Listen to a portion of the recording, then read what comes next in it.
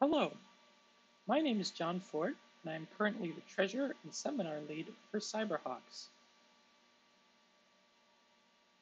For the Cyber Challenge competition, you'll be accessing and defending and attacking vulnerable machines. Because these vulnerable machines cannot be put publicly on IIT's network, you'll be accessing them through a virtual private network, or a VPN. In this tutorial, we will discuss how to access the vulnerable machines using a VPN and how to connect to them using the remote desktop protocol. First, I will show you how to achieve this in a Windows-based environment, and after that, I will show you how to achieve this in a Linux-based environment. Now, the first thing you'll need in a Windows-based environment is the Openvpn Connect client software.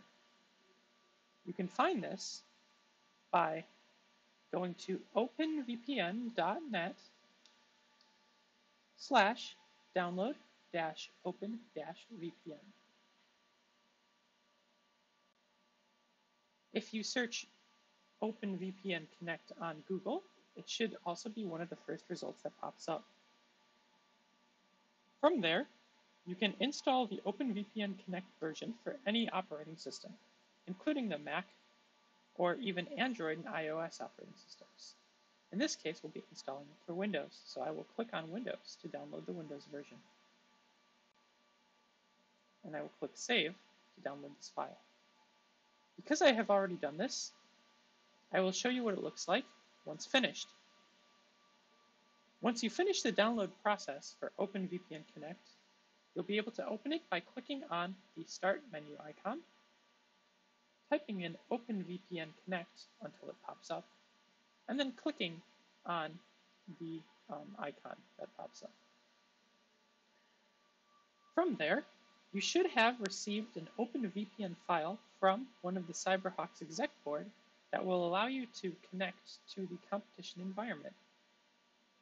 Because we'll be connecting using a file, click on the File tab. Then you can browse for the file on your computer. I've saved an example file on my desktop.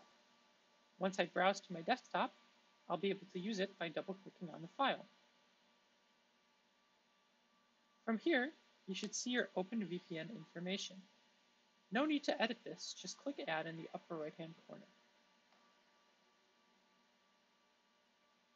Once you do this, you should have added your VPN profile, and you can use this profile to connect to the VPN. To connect to or disconnect from the VPN, click on the slider to the left of the desired VPN profile. Once I do this, if I wait a few seconds, you'll notice that the connection statistics pop up underneath, and we are officially connected to the VPN.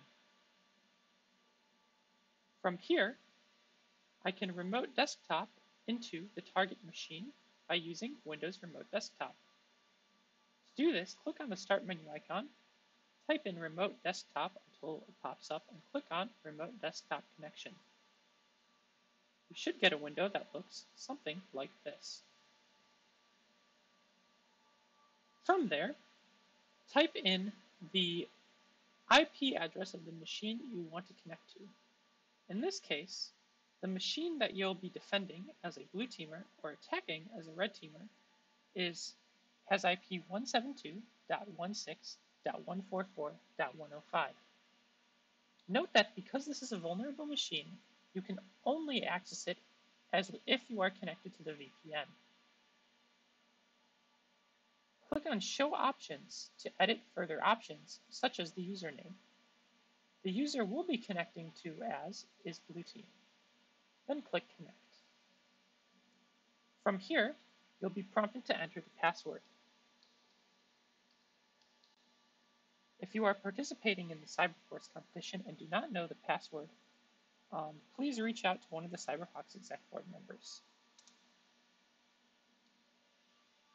Now, once I click Enter, you'll notice that I have entered into I've remote desktoped into the vulnerable machine that you would be defending. You'll notice that this looks just like a standard Windows Server 2012 environment.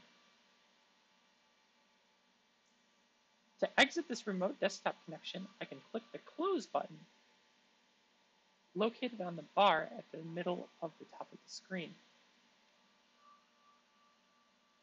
I'm prompted to disconnect, and I'll click OK. To disconnect from the VPN, once again, open the Openvpn Connect client. You can do this the same way as demonstrated before through the Start menu, or because I already had it open, I'm opening it from the taskbar. Now, click on the slider next to your Openvpn profile and click OK. And now we are disconnected from the VPN. This concludes how to connect the VPN and access the machine you'll either be defending or attacking during the Cyber Challenge competition using a Windows-based environment. Now we will repeat the same steps but using a Linux-based environment. For this, I'll be using Kali Linux, the distribution that will probably be used by most attackers. Using Kali Linux, I will open a terminal window.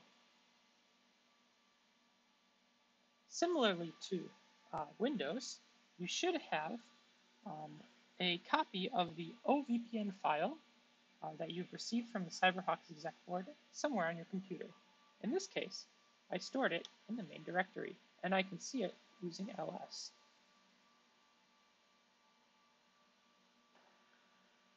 To add this VPN connection, I will use the command nmcli connection import type openvpn file, and then the name of the file, which in my case is example.openvpn or .ovpn. Once I click enter, you'll notice that the connection has been successfully added. From here, I can make use of this connection by clicking on the wireless or Ethernet icon in the upper right-hand portion of the screen, clicking on VPN connections, and clicking on the newly created connection. The connection should have the same name as that of the OVPN file.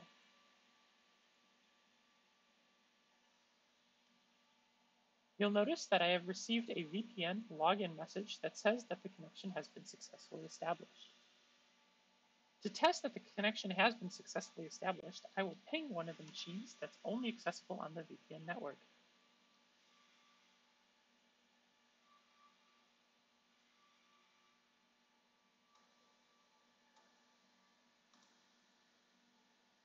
You'll notice that upon issuing this ping command, I have received bytes back from the machine, indicating that it is accessible. From there, if I want to remote desktop into this machine, I will use the Linux built-in rdesktop command. Note that if you do not have rdesktop on your Linux machine, you may have to install it using apt, or sudo, I should say, sudo apt install rdesktop.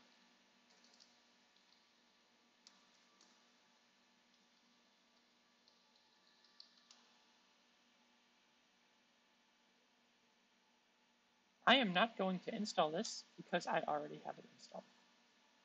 However, I will show you how to use it to access the target machine using remote desktop. I will do this by typing in rdesktop -u, then the new username, -p, then the password, which I am actually going to omit in this case so that people who are watching this video don't know the password, and then the IP address of the machine. Then I'll hit enter. You'll notice that because I didn't type in the password directly through the command line, I can now type it in here. Alternatively, you can use the -p flag to type it in directly through the command line. And just like before, we now have access to the remote desktop window.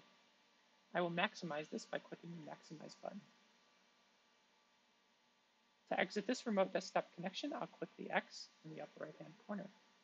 And to disconnect from the VPN, I will once again click on the internet icon, click on VPN connections, and click on the name of the VPN connection. You'll notice that now, if I check again, this box will be unticked. This concludes the tutorial for how to connect to the VPN and access the target machines on the network using both a Windows and Linux-based environment. Thank you for listening.